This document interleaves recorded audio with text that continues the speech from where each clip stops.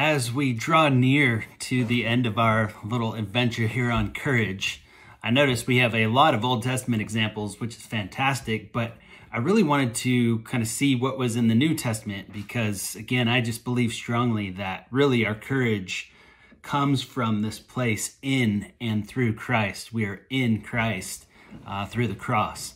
So started to explore and recognize just this little pattern of Paul and his writings post-Christ now would often use the same rallying cry that we hear from Joshua about taking courage.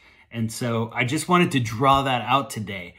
In particular, I want to read you the scripture in 1 Corinthians 16, verses 13 and 14 that says, "Be on guard, stand firm in the faith, be courageous, be strong, and do everything with love."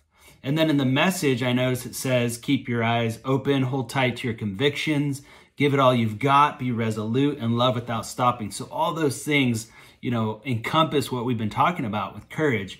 But then something hit home when I read it in the English Standard Version, the ESV. "Be watchful, stand firm in the faith, act like men, be strong, let all that you do be done in love." And wow, that one just kind of kicked me right in the chest. This obviously is not just for men, but you as our target audience here with Iron Edge, mostly men, I just wanted to point out that part of being a man in Christ is acting in courage and acting with courage, being courageous.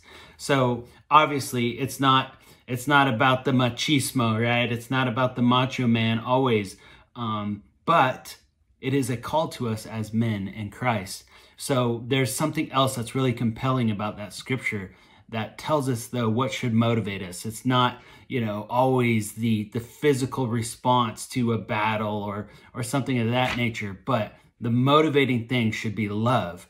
Love for our families, love for our communities, love for our church, love for our faith, right? Love for our God. That should be the thing motivating us to act courageously.